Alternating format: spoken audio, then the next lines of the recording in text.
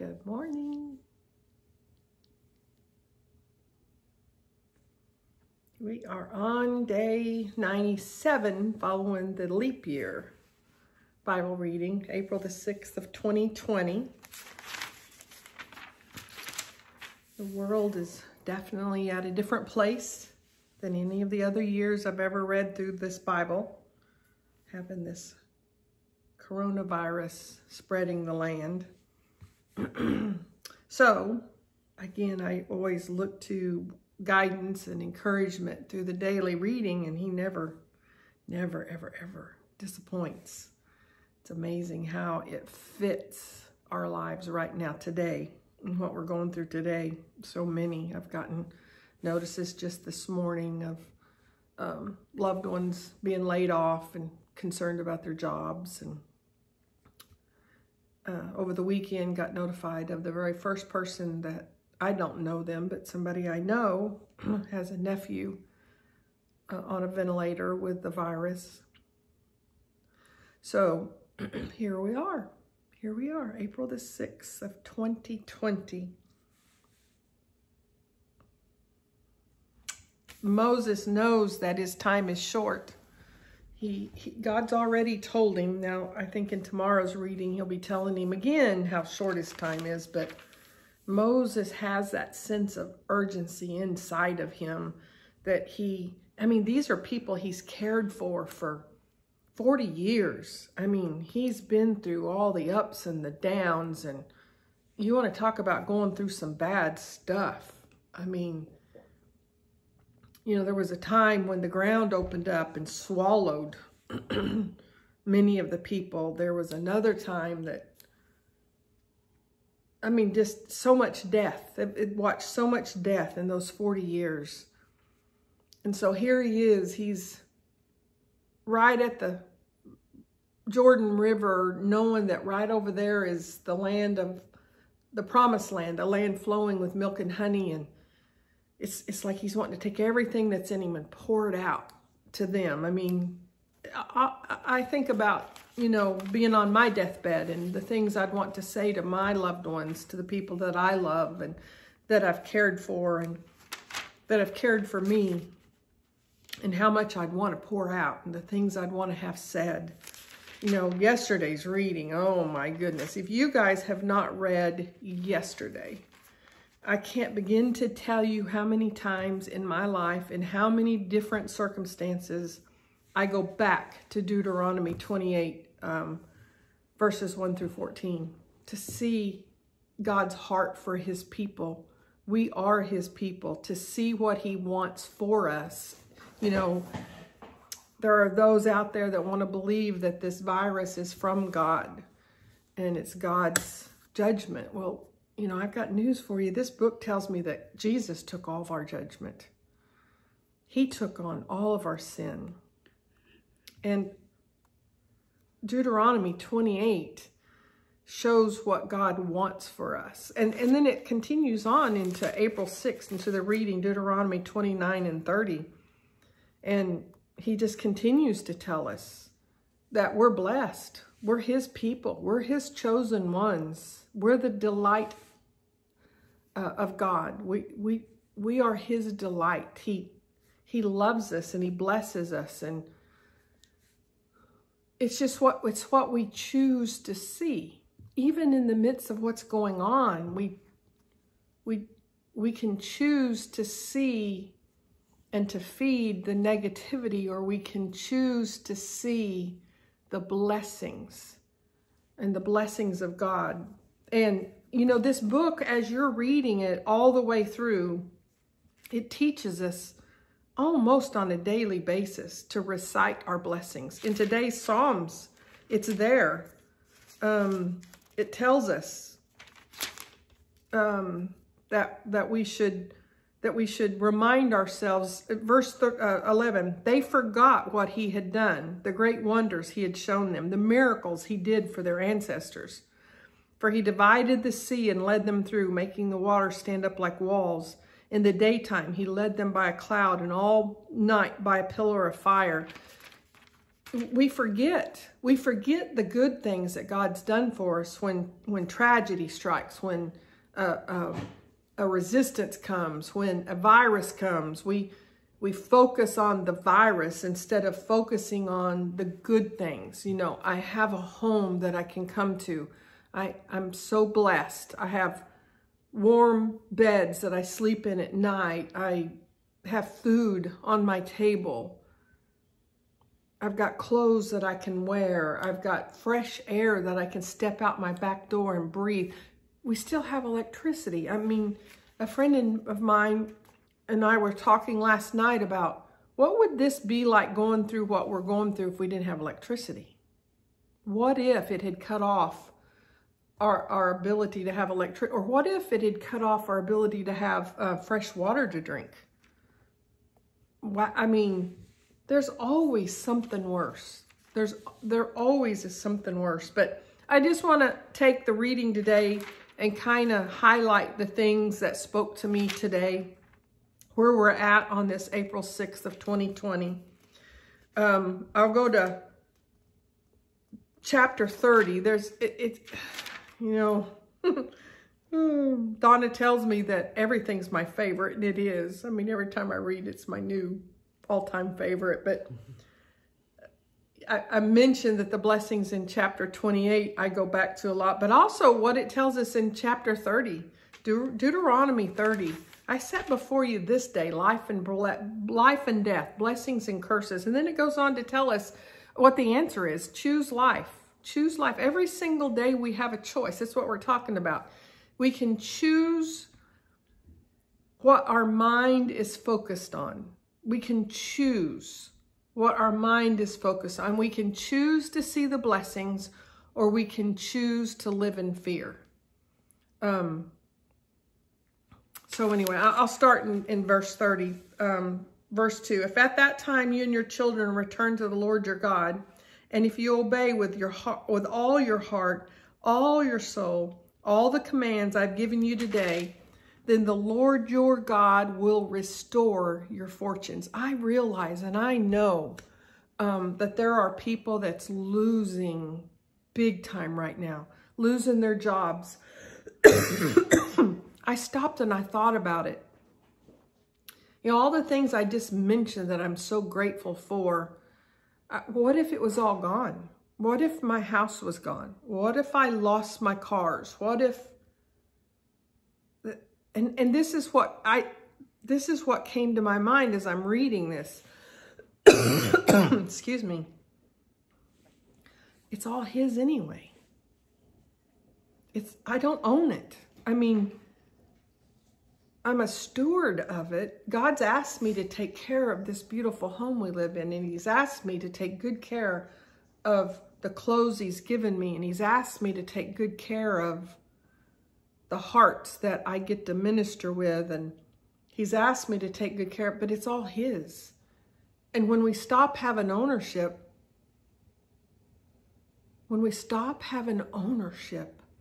and we see ourselves as stewards, it will help the sting if indeed it goes away. So the day Tom and I walked into this house, we declared that it was God's house. We wouldn't even have had it if it hadn't been for the miracles of God. I mean, Tom and I in and of ourselves is not capable of that. God made a way. And if it goes away, I release it back to God. And then I have these promises to stand on. This is a promise. In that time, you and your children return to the Lord your God, and if you obey with all your heart, with everything in him today, April the 6th, 2020, I want to do what he wants me to do this day. I want to obey. And because I want to, I have faith I will obey. With all my heart and all my soul, all the commands that he's given me this day. And then here's my promise. Then the Lord your God will restore your fortunes. Whatever we lose, God will restore.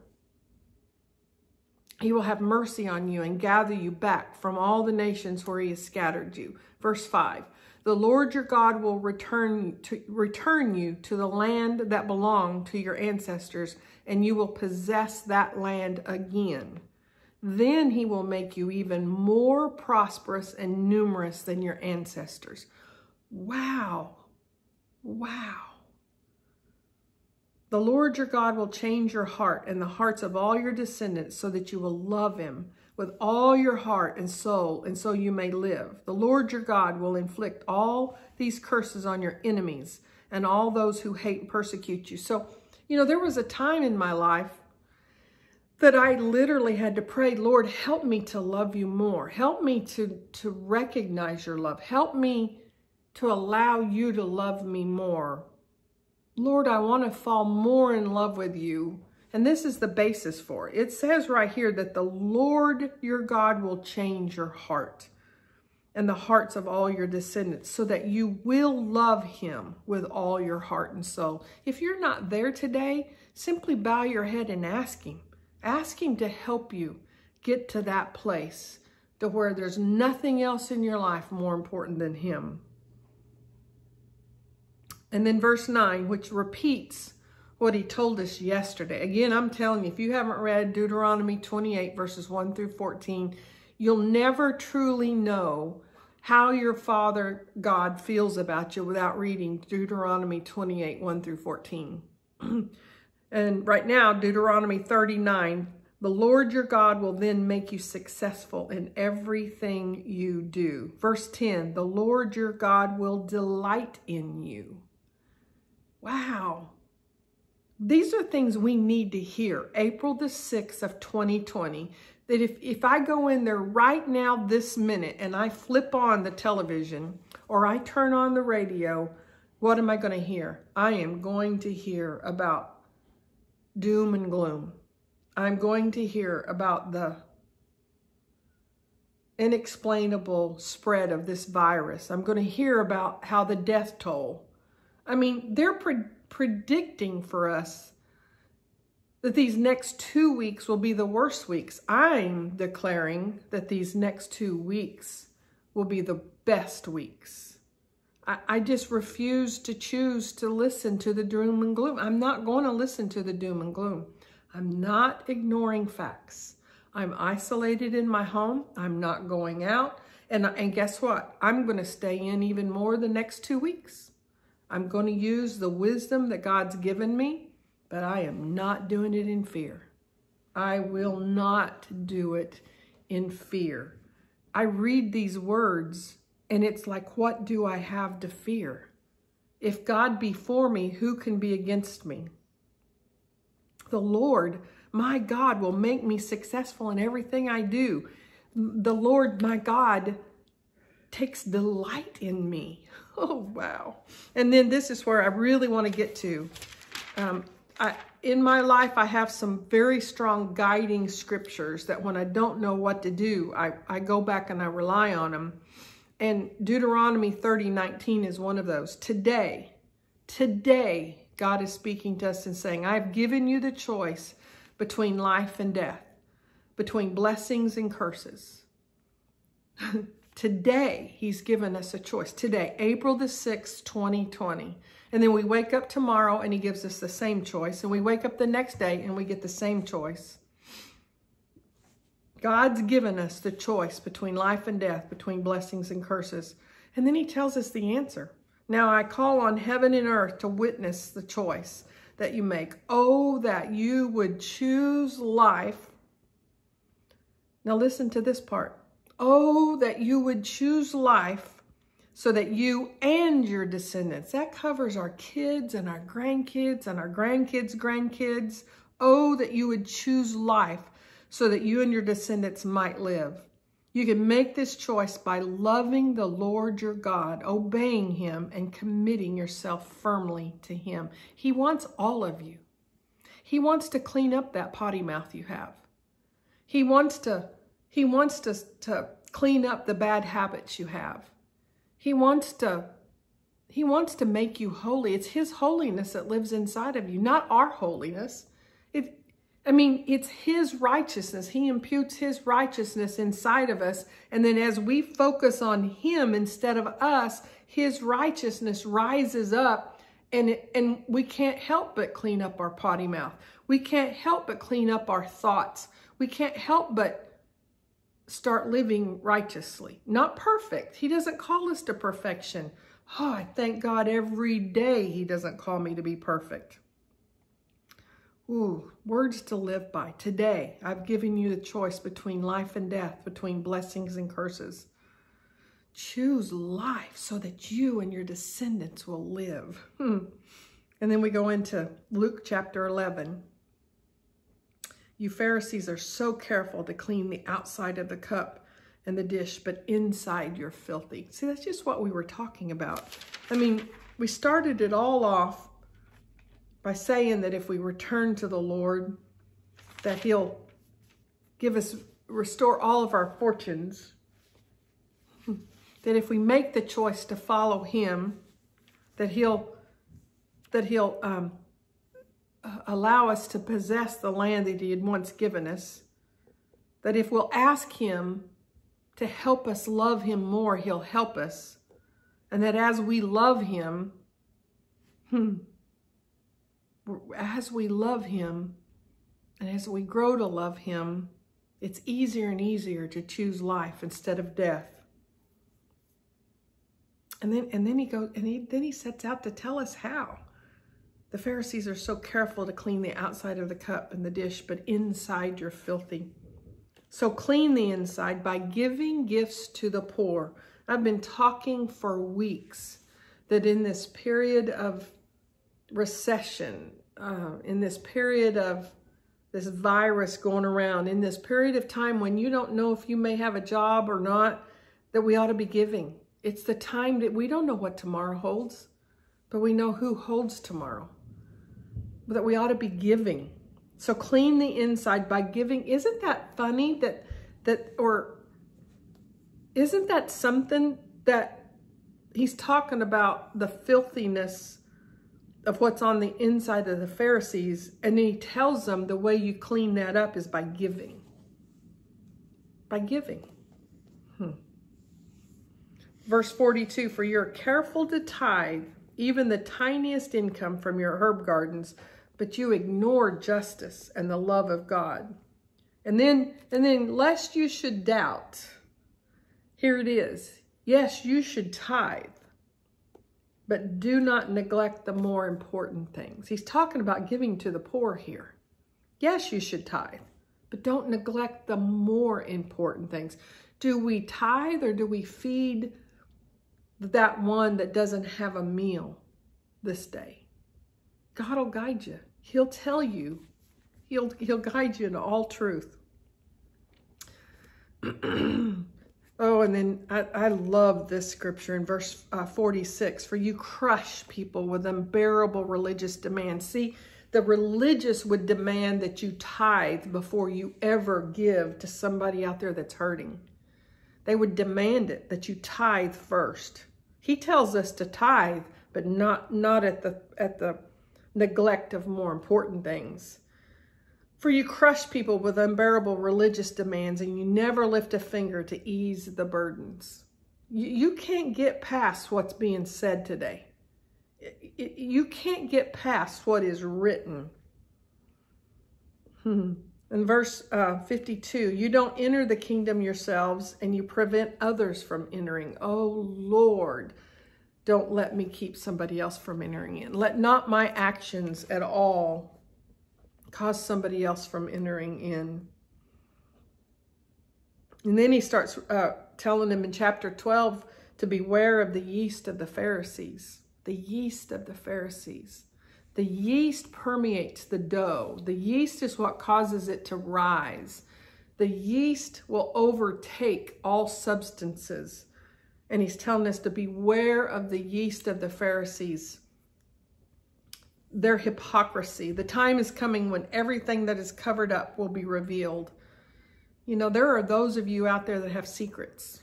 And you've got things that you don't want other people to know. This is the time that you get it out, and instead of hiding it, you just go to your backyard and look up to heaven and just get it all out to God and just reveal it all to God. It's going to be revealed anyway. The time is coming when everything that is covered up will be revealed, and all that is secret will be made known to all. Whatever you have said in the dark will be heard in the light, and what you have whispered behind closed doors will be shouted from the housetops for all to hear. And then in my column, as I read Luke chapter 12, verse 6, I wrote the words 2020 coronavirus. What is the price of 5 sparrows? 2 copper coins? Yes, God does not forget us. Yet God does not forget a single one of them. He doesn't forget a single sparrow.